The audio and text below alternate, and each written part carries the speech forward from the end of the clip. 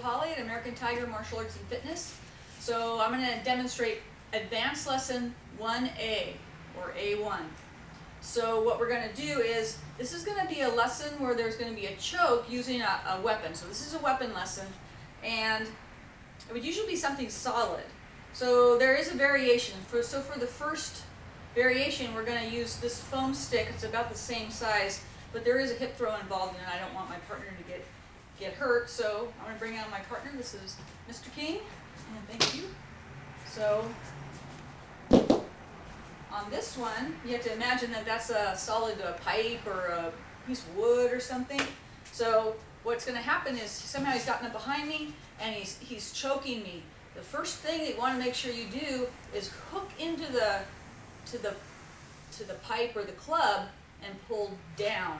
A lot of people's natural reaction to being pulled back this way is they want to pull away. You're stronger if you hook in and pull down. If you have to do it with two hands, that's fine, but one hand should suffice for this lesson. So he's there, he's trying to choke me. I hook down and I plant it so it's like lodged against my chest as I chop or backhand to the groin. So I do this. Boom. And you see I can breathe now.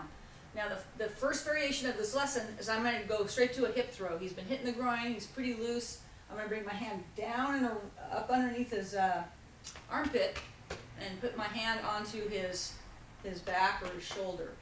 Then I'm going to get my hips underneath his hips, and I'm going to reach up, get him off the ground with my hips, twist, and he goes to the ground. Then I'm going to want to pin him and strike him. If he has this in his hand, it's okay, or if it's got lost in the middle of the lesson, that's fine. If you have it with you, you can use the weapon, but either way, you just want to make sure that you do a strike so that you can safely get away.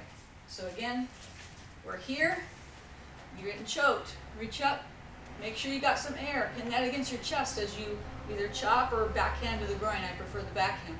So I step out, clear the way for the backhand to the groin. Come around, grab. Some people are worrying about the club at this point. If you want to get rid of it, that's fine. But the main thing you want to do is just lift your partner up, come around, and drop to the ground, pin him, and then strike. So I'll show that one all the way through, and then I'll show the variation.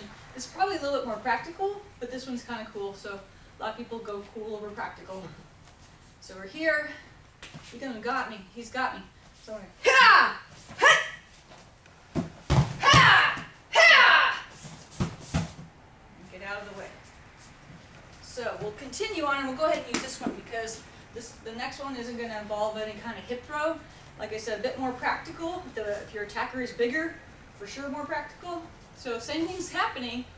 He comes and put that across my throat. I'm still going to hook into this so that I could breathe, and I'm still going to backhand him in the groin. So I step slightly out with the left, backhand the groin. But instead of worrying about the hip throw, I'm just going to twist up and do a backhand to his face. Backhand elbow, sorry, to his face. And then now I have the club. I'm going to take it, step, and strike. If you have it in your left hand, step, strike. It doesn't really matter, but you'll probably at that point have the weapon yourself, and you can redirect it at your attacker. So again, I'll explain a little bit slower because make sure you got it.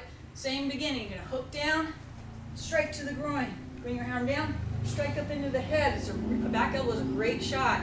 And then you just attack however you want. That time maybe I go to the ribs. All right, so do it regular speed. So I'm standing here, hips up. Ha! Ha! Ha! So that's advanced lesson 1A.